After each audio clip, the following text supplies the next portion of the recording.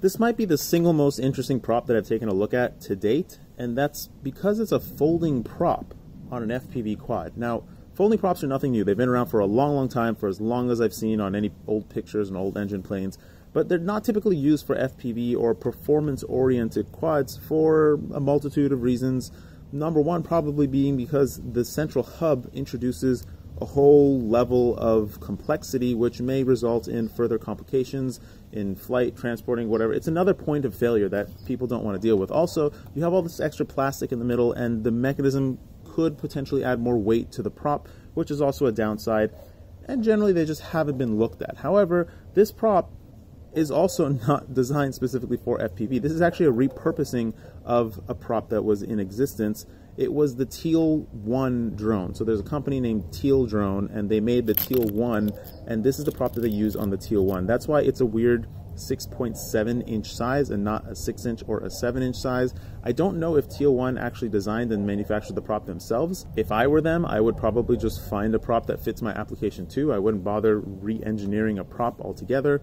But this prop, I'll get to the performance in a second. Let's take a look at the actual prop itself. So it's got these 3 folding blades. They fold out really nicely. The mechanism has absolutely no impact on flight performance at all, as far as I can tell. Maybe it does, but I really can't tell anything in flight. The material is a glass nylon material. It is not like a polycarbonate material. It is rather flexible. It's very flexible. If you felt like DJI props, it's even more flexible than DJI props. I'm assuming this, first of all, the glass nylon material is a very lightweight material. It has really, I'll talk about that in a second. It's a much lower density material, so you can use more material in your prop and still keep your weight down. However, the specific mix of nylon in this prop and many of the DJI props, I personally believe it's to improve its durability for shipping. You know, if you just throw this in a bag or somewhere or in the back of a car or something, the prop can bend and flex, so you don't want the prop to like break, and you don't want it to stay flexed. You want it to be resilient and spring back.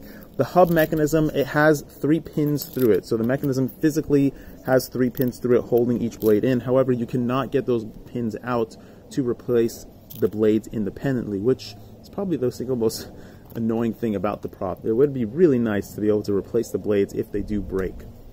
Also, this prop, while it has been repurposed, it has also been made Popo compliant, and they have a new kind of spring mechanism for the Popo thing too. Anybody that's used Popo knows that there's a little silicone washer underneath the prop, the hub, over the hub, so that it puts pressure on the Popo mechanism. However, in my testing, I actually lost all my silicone washers and it still worked totally fine.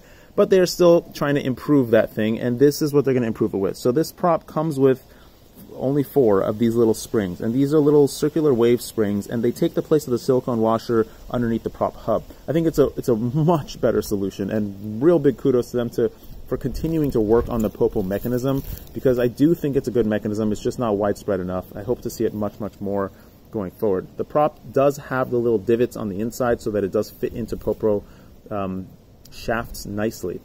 Okay, now let's get to the flight footage and talk about the performance in general use cases of this prop.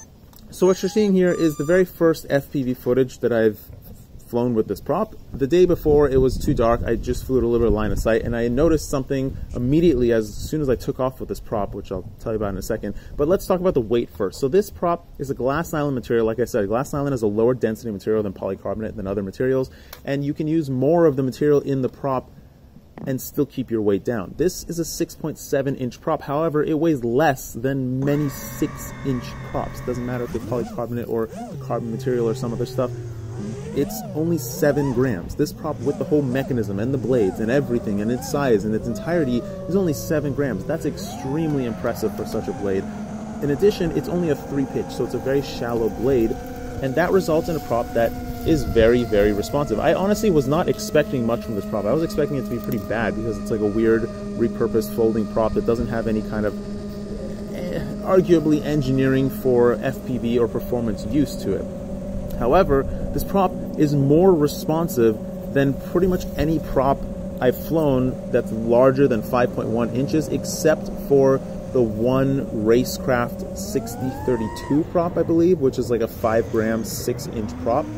This has the same response as that prop, which is very, very similar to a 5-inch prop. I'm really, really astonished by the response of this prop. What that means for the FPV pilot is that you're going to be able to fly lower, more accurately.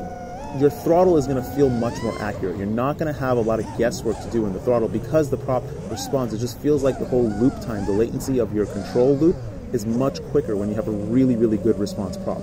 However, the flexible blade is very flexible, and this prop was originally designed for a 2000 kV motor running on 4S. So it was designed for efficiency. It was not designed for performance.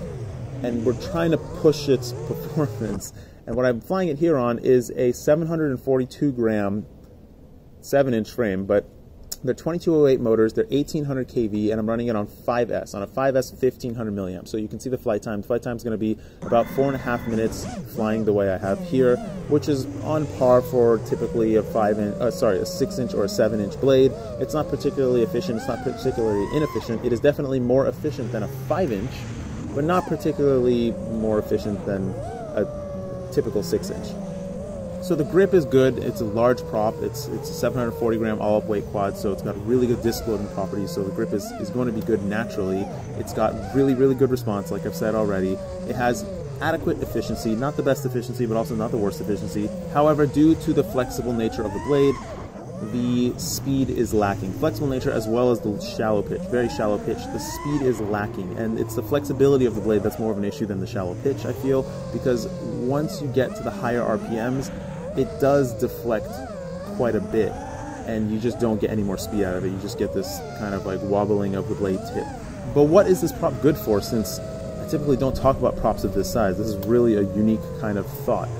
So it's designed to be an efficient long-range cruising prop, and I'd say it's really just that. It's exactly that. However, if you're doing long-range flying, you're probably going up to like a mountaintop or something to dive down the mountain, and a lot of the times you'll be, I haven't done it personally, I wish I have, but I've watched a lot of videos of other people doing it, and a lot of the time they're coming down the side of that mountain, and they're almost full throttle down the side of that mountain because they're trying to keep the quad up over the mountainside as they're diving down at ridiculous speeds.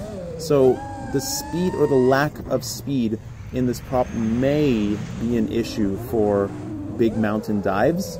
However, it is a really smooth prop, so it's really nice to fly, and the response is really appreciated. So it might help with everything else in the diving process or the long range process. I would also say that this prop is probably a pretty good chase footage specialist. Usually, when you're chasing cars or people or various things, you can't go fast. The quads are usually faster than the cars, or faster than the biker or the skater or the people or whatever you're chasing. And if you're not flying super close to something, you would rather have some smoothness factor and better flight time. If you're like chasing cars or something, it's nicer to stay in the air longer. And this prop would work out for that. However, you would have to note that it is a 6.7-inch prop, so you have to take appropriate measures so that the props aren't in view of the camera when you are flying. But what you gain is improved weight-bearing performance because it is a much larger blade. It does have much better disc loading properties. You also gain some more flight time because it is going to be more efficient at carrying itself and weight in general compared to a 5-inch prop. Additionally, what comes with this improved disc loading property is improved grip and just this planted feeling in the air. So that's really nice to have. And you don't lose the responsiveness of a smaller prop. So you can still chase things low to the ground, you can be really agile, you can fly close to things, you have really good feeling in the air. So yeah, really interesting prop. Also, I would say that now that I see that this folding mechanism actually works really well, and it's really, really nice to transport. The whole thing folds up in a package that's smaller than any of my 5-inch quads, so that's really, really nice to transport. I would say that there's ways to vastly, not improve, but just sidestep this folding mechanism such that it would make it better for most other props as well. I'm going to talk to a couple of manufacturers, specifically Get FPV in general, to see if they're interested in kind of developing on this folded prop front. And I really would like to see more folded props coming. Oh yeah, one other thing. this set of props, they're $11. It's an $11 set of props. I can't really speak of the durability because I didn't hit into anything, but I would assume that there may be some degree of folding of the prop rather than just straight cracking or breaking of the blades, which would be really nice for a folding blade. It would be really, really nice if we could change the blades independently and they sold the blades separate from everything else. Really super duper nice. And I would say that I hope that Get FPV or Lumenier, they try to further develop this kind of a folding blade. And yeah, I'm really looking forward to seeing what others come up with, because this is really interesting. Really, really interesting. If you do long-range flying, if you have a 7-inch quad, this is worth your time. You don't have a lot of options in the 7-inch range, so this is a good option for you to try. However, don't expect crazy speeds. You're not going to get crazy speeds, but look at everything else, specifically the control and the response performance of the prop. Don't forget to floss your teeth. Take care. Bye.